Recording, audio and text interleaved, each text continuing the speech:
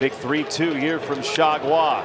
Anderson drives it into left center field. Kiermaier's back, it's gone. Tim ties the ball game on a 3-2 pitch, leading off the ninth. I love this kid, man. I really do.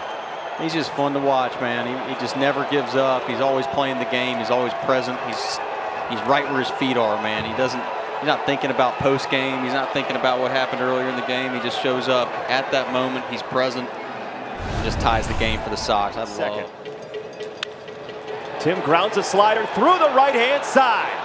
Collins waved around third. Here comes Zach. Throw to the plate is offline. Tim's into second base, and 7 did it again. It's 6-5 Sox. What a night by TA. He's been doing it all game. He's been the spark plug. He got them going earlier in the game with an amazing slide on a pitch or on a play he should have been out. Hits a home run in the ninth to tie the game, take it to extras, and then does exactly what we were just talking about. Goes the other way on a slider and just.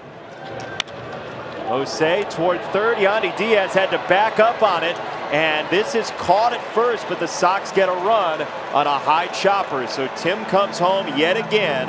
That's his 4th run of the ball game, and the Sox are up 7-5. Same recipe as they had earlier in the game that we had just talked about. They made a great slide at home plate. Chopper, they're going on contact. TA is off immediately, and no chance to get him with that chopper. And then a really good pick by Choid, actually, to get the out. He got him, and the Sox win. Oh, he fashioned him a changeup, and Tim Anderson and the Sox put up 7 with 2 in the 11th and win 7-5. Count in his favor for a change. Right, and now that's what I was thinking. In the zone. Smash!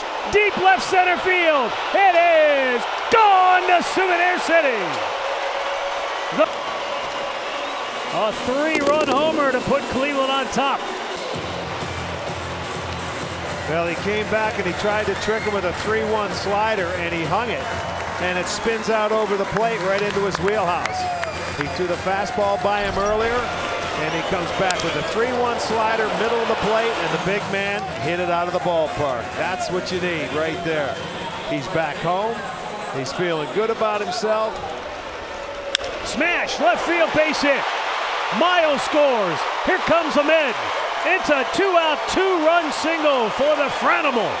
And the Indians tack on 2 more and lead it 7-1. Give him 5 RBIs on. Tried to run the fastball in. It keeps it upstairs. Big man gets that foot down early. Finds the hole between short and third.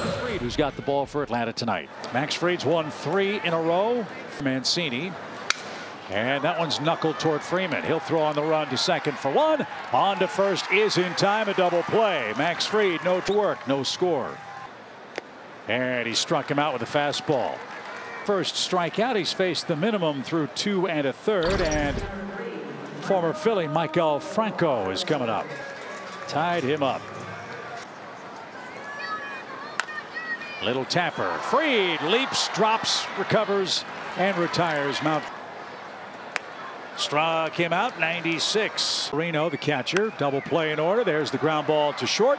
There's 1. There's 2. Max Fried has a shutout brewing in ball. The 0-2. Swing and a miss.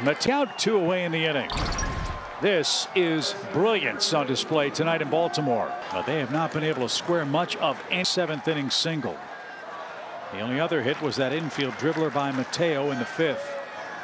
And a swing and a miss. That breaking ball out. He just made the AL hits leader look silly with that one. Fastball, fastball, fastball. Working from the first pitch, and when it all comes together, it's a beautiful thing. On the ground, Riley dives. He's got it. The throw. It's a complete game shutout for Max Fried. The first 9-inning complete game of that young man's career. His 37th lifetime win. The win streak for Atlanta has reached 7. They've won 11 straight on the road. The Orioles dropped their 16th straight, and Jeff, the Braves still perfect.